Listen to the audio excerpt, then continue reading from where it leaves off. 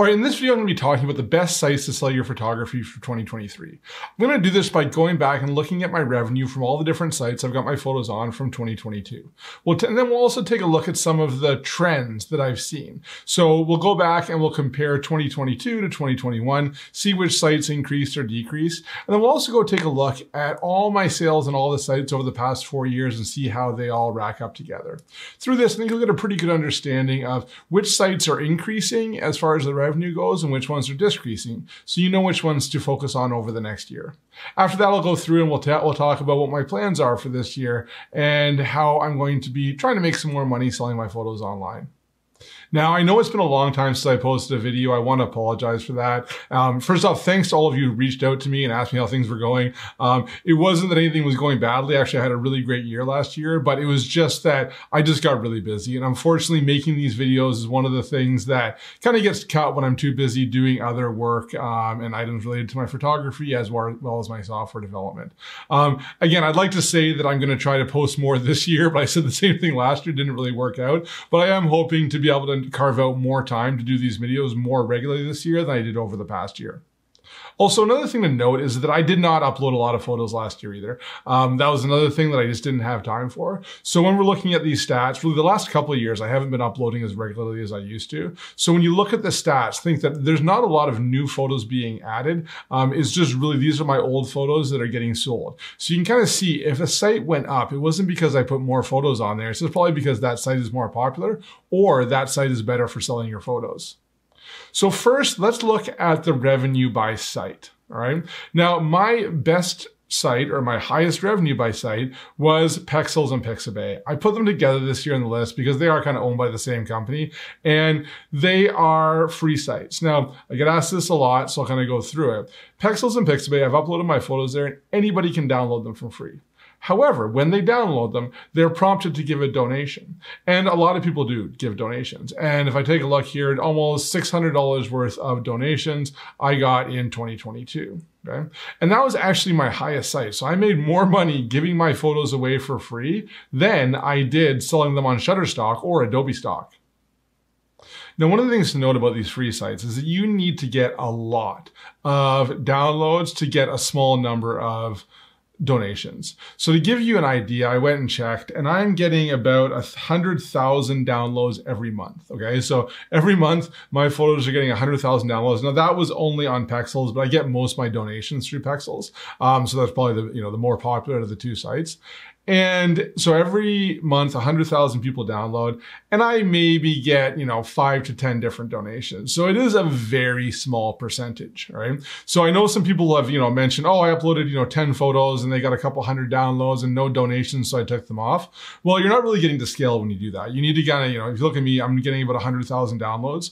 What you can actually do is Pexels, one of the things about Pexels is they'll show you the stats. So you can actually go, I'll put a link down in the description to my, my Pexels profile, and you can go in there and take a look at the stats for yourself, right? So again, I've got a very large number of views. I'm actually, I think, 44th all time on Pexels. So because I started early, I got my photos up there earlier, I'm kind of high on the list. And it would obviously take a lot if you were starting today to catch up to that. But that being said, I don't have a lot of photos up there, and there aren't as much competition on Pexels as there is on a site like Shutterstock or Adobe Stock. So, I think you would be better off uploading your photos to Pexels now, typically than you would be for Shutterstock and Adobe Stock. However, I do upload the same photos to most, right? To both of them. Now, you might think that people, if I upload a photo to Pexels, then nobody would buy that photo on Shutterstock. That's definitely not the case, okay?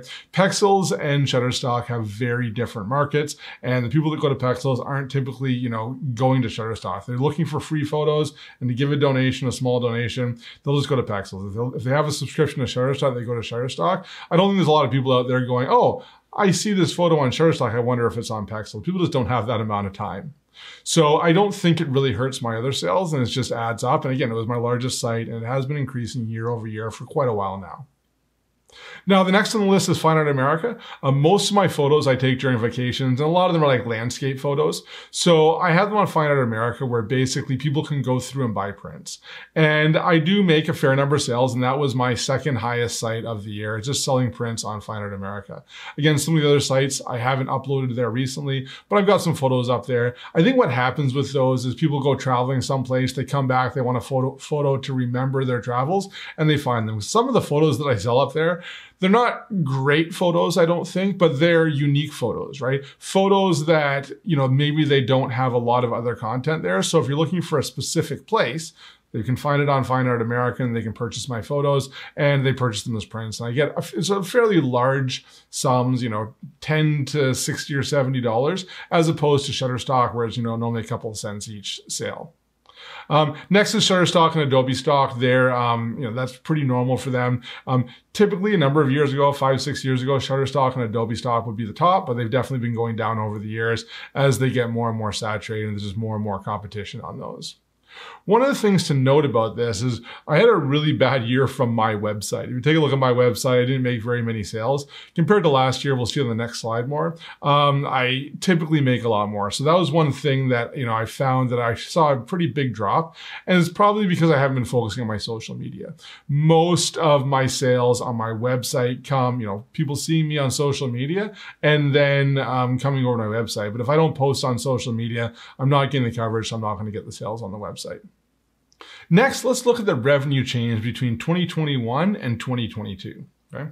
Now, the first thing that jumps out is just what I mentioned, my SmugMug website, a huge decrease. However, one of the things to note is that in 2021, I got a sale that was like $1,100 from one company, right? So although I did see a decrease, it looks a lot worse than it is because that was one less sale, lost $1,000. And I typically don't get $1,000 sales each year. So I would have expected myself, if you'd asked me at the start of 2022, I probably would have expected to get, maybe about $400 in sales from my website. So it did still go down a lot more than that, but it wasn't as bad as it looks here. One of the things to note too is you can take a look, Pexels and Pixabay went up. Although I didn't upload photos, again, they are increasing, and I've seen that for a while now. And you can see Shutterstock and Deposit photos are decreasing by almost exactly the same amount. So although I'm making less money on the paid sites, I'm actually making more money on the free sites. Next, let's take a look at my sales from 2019 to 2022, okay? So this is 4 years worth of sales stacked on top of each other. So the way you can read this bar chart is you can just kind of see green is 2019, yellow 2020, red 2021, and blue 2022, right?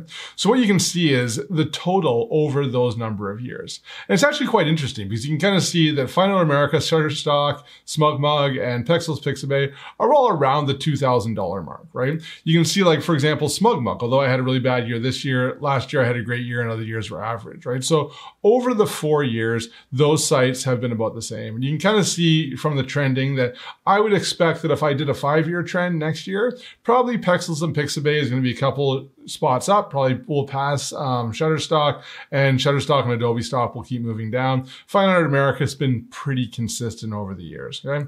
So this just kind of gives you an idea of, what it would look like as far as your sales go if you were starting out today. Now, obviously, most of the photos that were sold up there, I shot in between 2012 and 2016.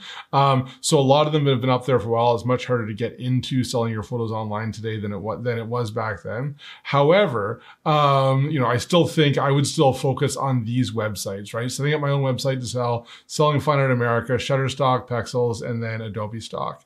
Obviously, there's some of them here that just have been over decline, which I probably wouldn't upload as many to anymore.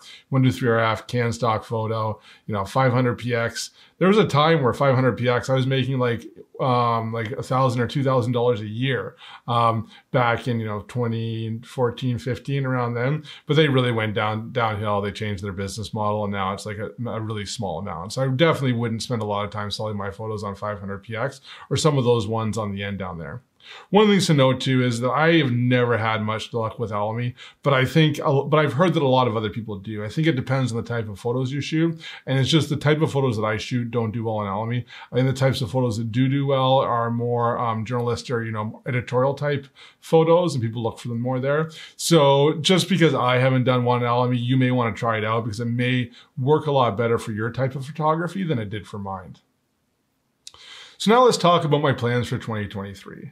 Now, if you go back and watch the same video that I did last year, my plans haven't really changed. I really want to focus selling photos and helping others monetize their photos too as NFTs and incorporating blockchain technology into my workflow to sell my photos with blockchain.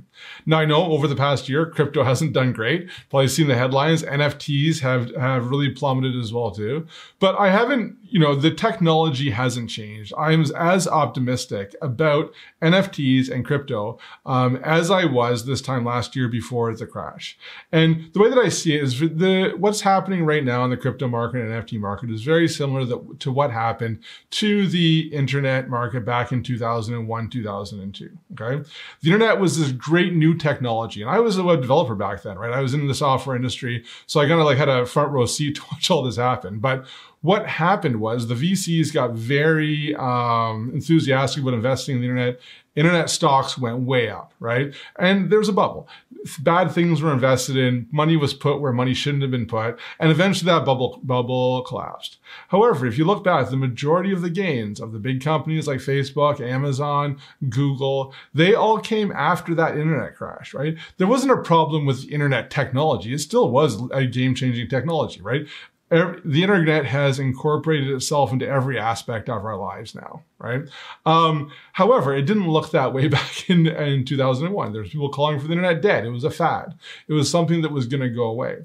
And it's the same things happening with the crypto and the NFT market right now.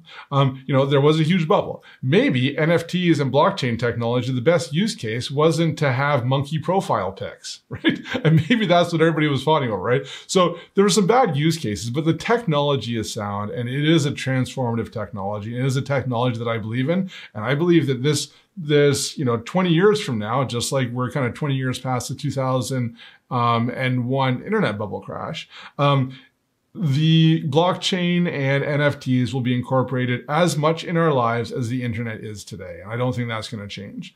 And I also still strongly believe that there is a place for NFTs and blockchain technology to really change selling your photos and licensing photos online and licensing all creatives online.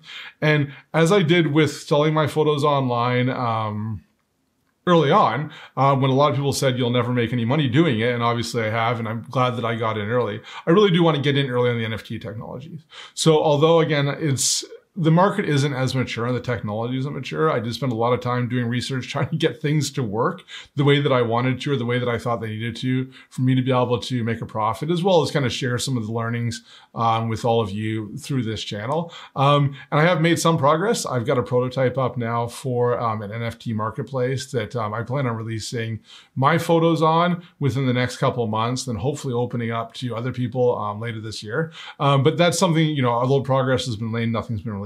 Follow the channel though. There will be definitely more on that going forward. And as I go through and kind of get through the technical glitches of the technology, try to figure out the best way to do things and the best way to license your photos online, I'm going to be posting them all on this channel. Anyways, hopefully you found this useful. Leave me some comments below. I'll do my best to post more videos over this next year, and best of luck selling your photos online.